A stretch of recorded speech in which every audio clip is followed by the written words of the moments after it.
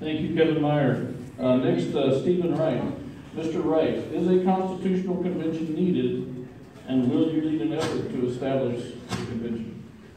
Yeah, I do believe we need a constitutional convention, but the Constitution, as long as it's for maximum benefit of the people of Alaska, then yes, I am for it.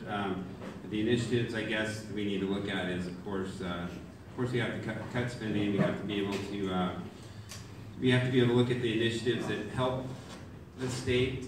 And as far as the Constitution goes, I think I believe it's something that if you read the Constitution, it's pretty straightforward. We just have to stop creating all these little, like, for example, stand for Alaska, stand for salmon.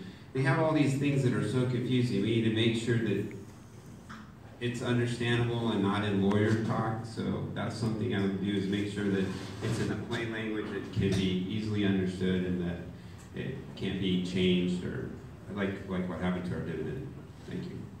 Thank you, Stephen Wright. Now, Deborah Call, the same question for you, ma'am. Would you like me to